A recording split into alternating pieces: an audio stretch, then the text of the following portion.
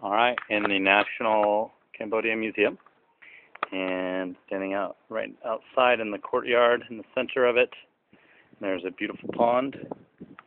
There's lots of big koi in there. You can't really see them on my phone, but they're pretty big.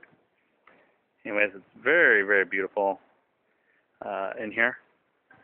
It's very cool. All the museum, most of the artifacts, and he's gotten to see are from the 11th or 12th century. So very, very old, really amazing stuff. So anyways, you can check it out. If you get to come to Cambodia, definitely check this place out. Very cool.